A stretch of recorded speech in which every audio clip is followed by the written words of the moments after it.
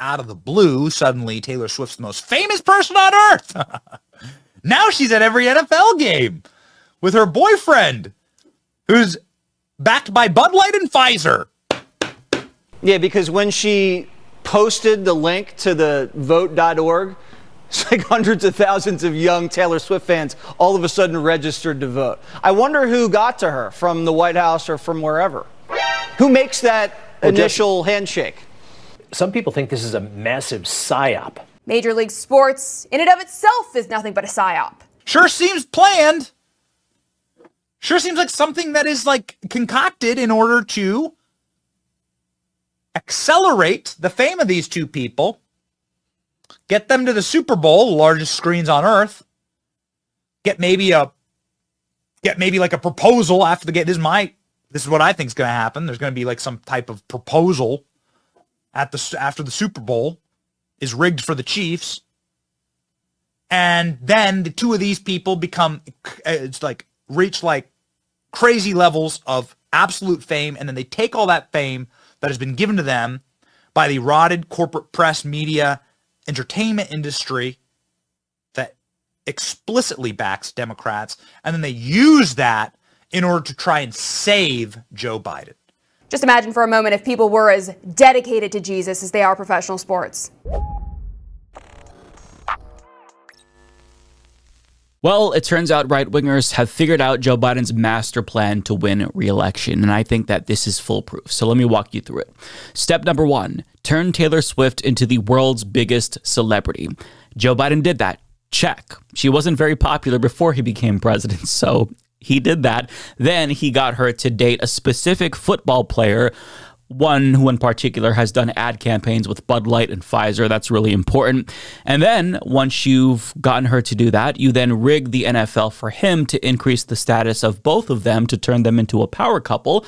And now we're at the point where the stage is set. So all that's left is to rig the Super Bowl for her boyfriend, so that way the camera can see him drop down on one knee after his huge victory and propose to her in a magical moment. And after she says yes, he then puts the ring on her finger, and then the camera zooms in and you see Biden 2024 engraved on the ring, and then the crowd goes wild. They start chanting, Biden, Biden, and the entire country is captivated by that magical moment, including Donald Trump, who then sees that and drops out of the presidential race immediately and endorses Joe Biden after getting caught up in the moment, just like all of us. That is exactly how it's going to play out.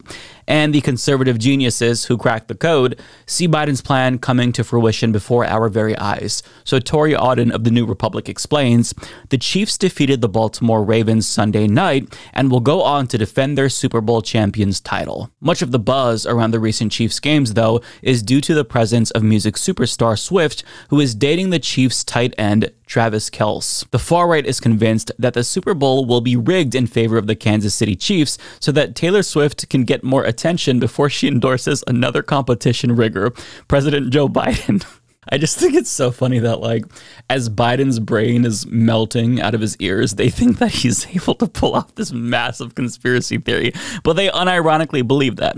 They think, on one hand, well, you know, he very clearly isn't mentally competent, but on the other hand, he's competent enough to do all of this. It's pretty crazy, isn't it? Now, let me show you what I mean by that. So in response to Pizzagate conspiracy theorist Jack Posobiec, failed presidential candidate Vivek Ramaswamy writes, quote, I wonder who's going to win the Super Bowl next month. And I wonder if there's a major presidential endorsement coming from an artificially, culturally propped up couple this fall. Just some wild speculation over here. Let's see how it ages over the next 8 months. And once he spoke it into the universe, a lot of other conservatives began to see it as well.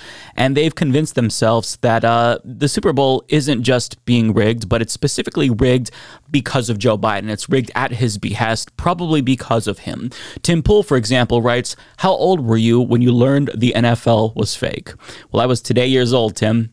Jack Lombardi chimes in saying, I have never been more convinced that the Super Bowl is rigged with all the unneeded and unwanted Taylor coverage at the games. Kelce's journey to the Super Bowl, totally scripted. Next, Travis and Taylor together at the Super Bowl appearing happy and in love. Then Kelce wins, and then later announcing their support for Biden. Coincidental? Nope. Bought and paid for couple. Shakes my head. Bookmark this post. Oh, I will. I absolutely will. Joe Manorino chimed in with a viral tweet also claiming that the NFL is rigged and that they made sure that Taylor Swift's boyfriend's team won, and calls her a true problem for our country, which is a bit melodramatic, but nonetheless, Nick Sorter chimes in saying, I haven't given a crap about the NFL since all their Black Lives Matter BS, but now I'm a 49ers fan specifically to see Taylor Swift and that Pfizer guy go down, and just the picture that they included of him is so funny. Like him with the Band-Aid and the Pfizer logo. For some reason, that shit is so funny to me.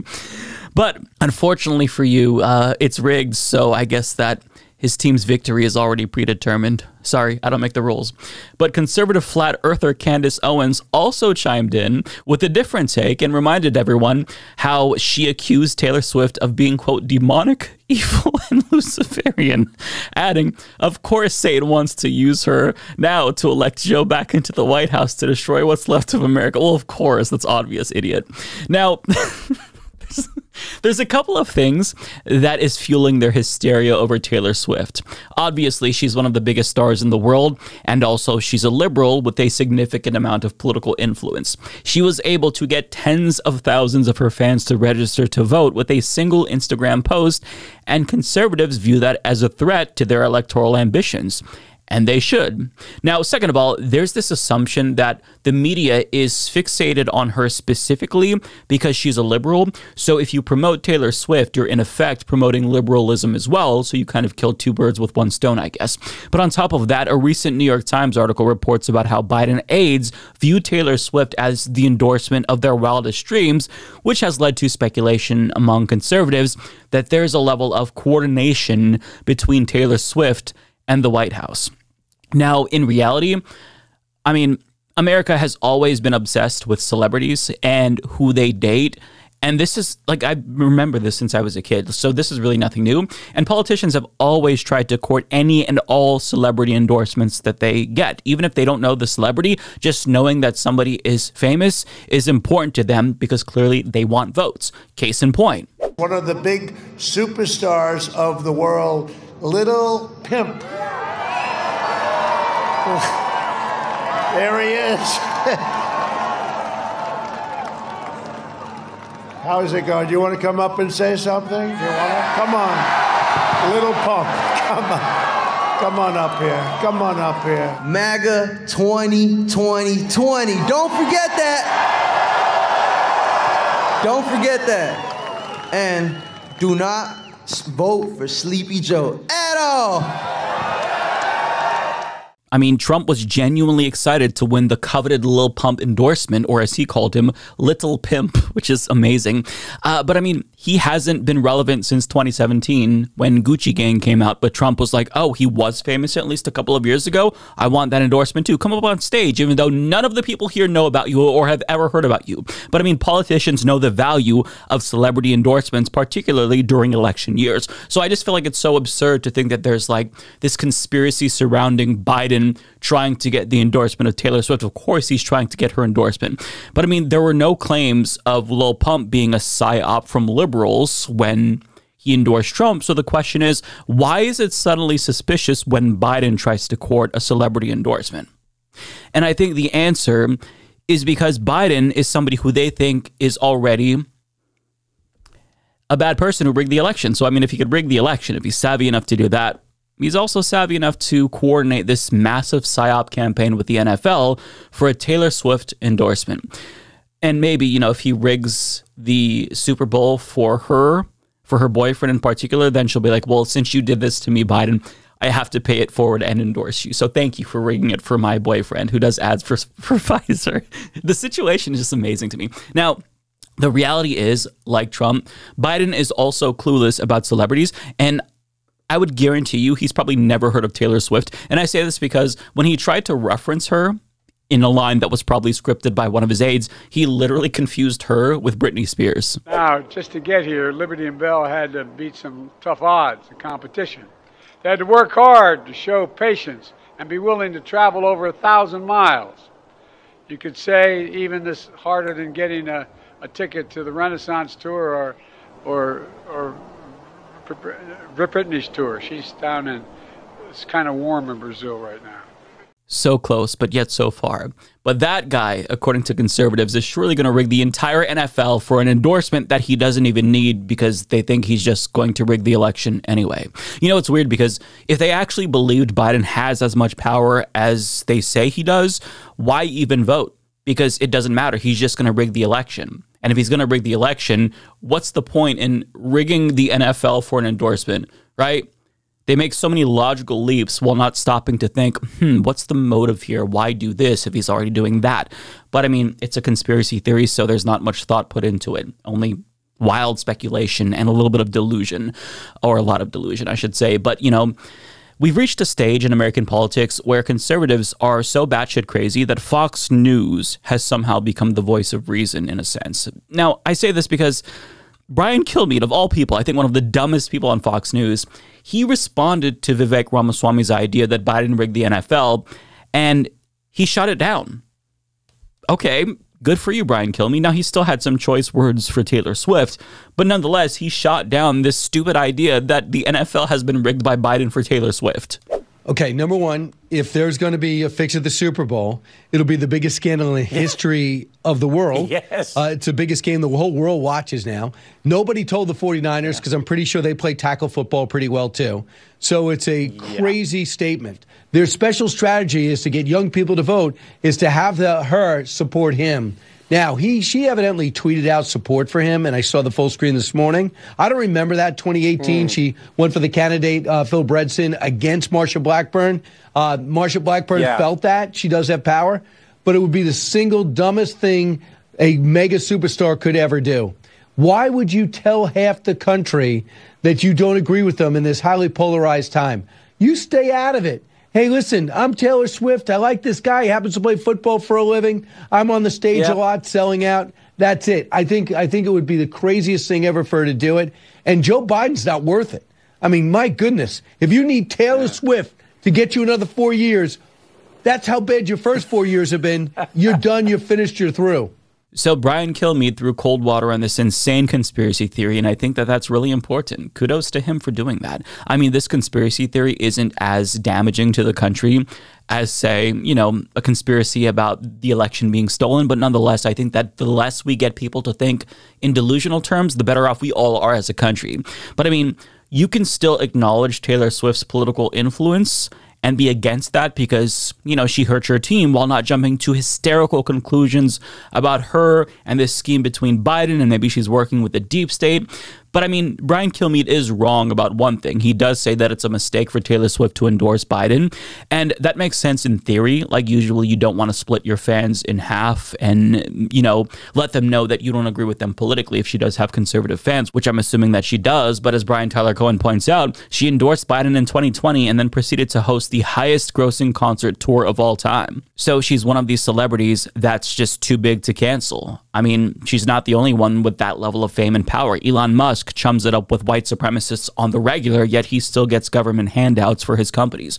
So some people are just too big and too wealthy, and that makes them untouchable in a sense. And anything that they do, it doesn't really matter because they're too big to fail, for lack of a better word. But going back to Fox News being the voice of reason, Judge Jeanine Pirro, of all people, made a sound point, I can't believe I'm saying that, about the political limitations of Taylor Swift's political influence, and she kind of implied that maybe conservatives are being a bit hysterical about Taylor Swift without actually saying that. But nonetheless, let's watch. Biden is assuming that if she gets involved in this election, and she did support Joe Biden in 2020, so it's not unusual for her to get involved in politics. And you're right with the Marsha Blackburn kicked that guy's butt. But again, that's Tennessee. And, you know, but with the young vote, a new poll shows that 18% of voters are more likely to back a Taylor Swift endorsed candidate. But listen to this. 17% are less likely to vote for someone she chooses. So they cancel each other out. Yeah. So don't get involved. Don't get involved in politics. We don't want to see you there. But Joe Biden's in the hole with young people. He knows it. And if he thinks Taylor can get him out of that hole, he's going to go for it. I never thought that I would say this, but I agree with Judge Jeanine Pirro. What a world we're living in.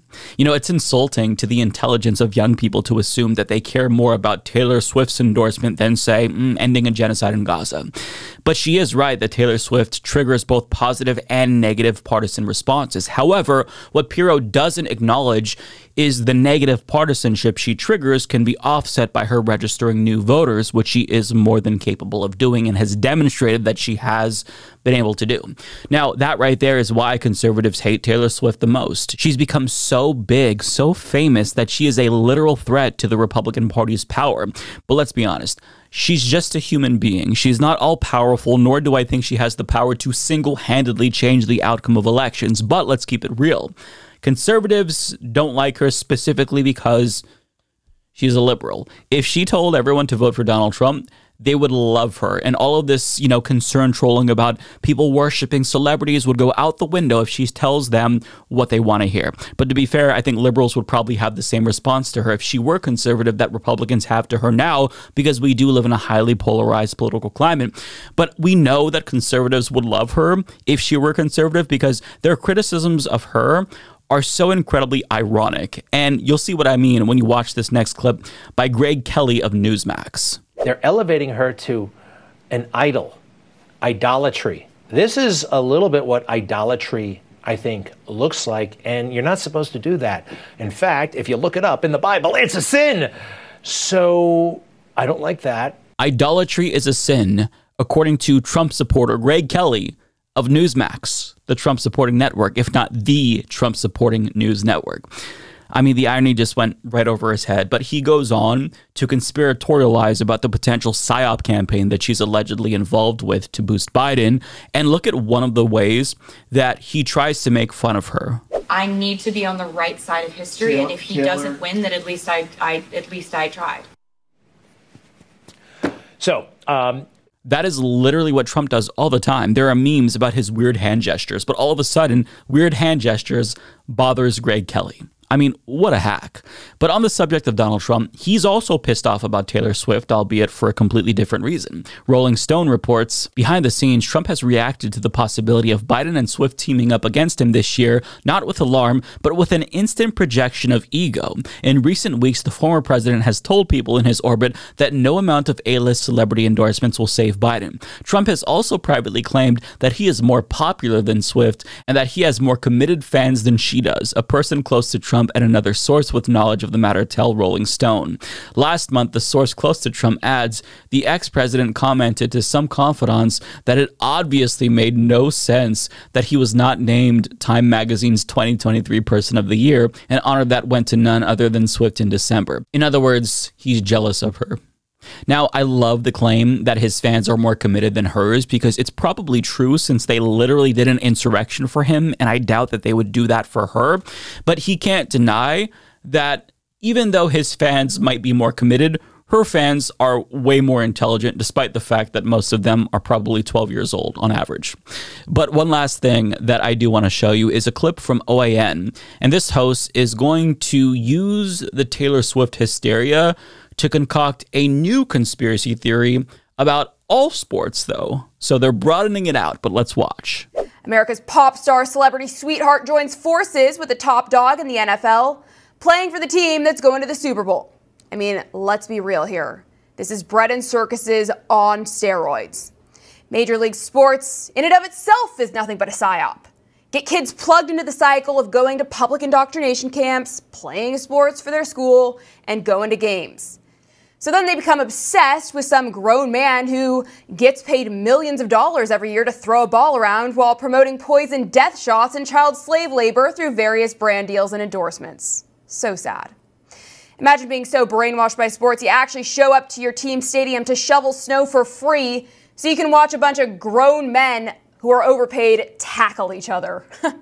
Seriously though, trudging through 3 feet of snow amid a massive blizzard just to watch a game? Yeah, sorry, you couldn't pay me to do that.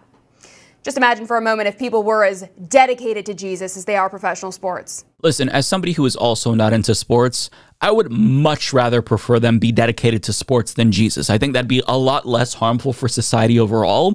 But it's just so interesting to me that she thinks sports is a psyop, but somehow religion isn't. I just don't get the way that their brains work. Furthermore, imagine shitting on people simply finding happiness. I mean, like her, I don't get sports, but I'm also into things that people don't get, like video games. But whatever leads us to happiness or find some enjoyment out of our short time on Earth, I think that's good. Why shit on people because they enjoy doing something? I just don't understand that, but it really speaks to a growing trend with conservatives. They're not only becoming more detached from reality, they're also getting more detached from the rest of the country, because while they conspiracy monger about Taylor Swift and the NFL, normal Americans seem to be enjoying the NFL just fine. Mediaite reports that this was the most watched AFC championship ever, with a peak viewership of 64 million people. So they've just become so detached from the rest of the country, which I think is a logical consequence of them becoming detached from reality, but it's one of the many reasons why they are struggling to find a message that resonates with normal Americans. They've just become too insulated and too tribalistic and overly conspiratorial, and they're just miserable fucking people, and that's why they're unable to win over Americans. But I mean, as desperate as they are to obtain power, I can guarantee relentlessly attacking and conspiracy mongering about one of the biggest pop stars in the world during an election year is not going to help their cause. Mom, I'm gay. Gay. Gays. Gays. Mom, I'm transgender.